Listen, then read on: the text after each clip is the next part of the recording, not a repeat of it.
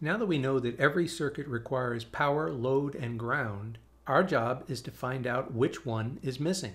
When we're diagnosing a circuit, that is our main goal. Which one is missing or defective?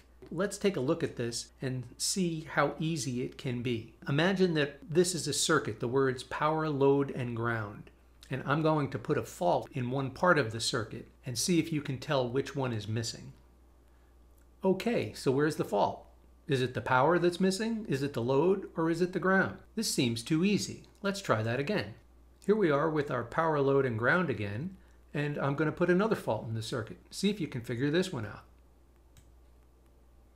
So which one is missing? Is it the power? Is it the load? Or is it the ground?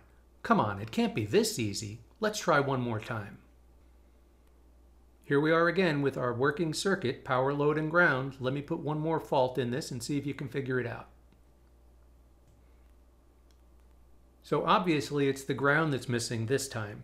While this seems like a little silly exercise or activity, what if I told you that there was a simple voltage measurement that you could make to determine if the power side of the circuit is missing or if it's defective? And the same with the ground side. You could determine if the ground side of the circuit is missing or defective. What if you could use a voltmeter? Then you'd be able to isolate which one of these is missing. And it's not as hard as it seems. In the upcoming videos, I'm going to show you how you can easily figure out from a picture or schematic. You'll have a circuit that's not working. You know now that it's going to be either power, load, or ground that's missing or defective, and you will be able to make a test or two. Usually it takes no more than 1 or 2 or 3 tests, and in some cases you can almost diagnose the whole problem just from the picture based on what other devices on the car are already working, or if they may also have a fault. As we move into the next video, I'll show you examples of power, load, and ground on a schematic and what they would look like, and then we'll get into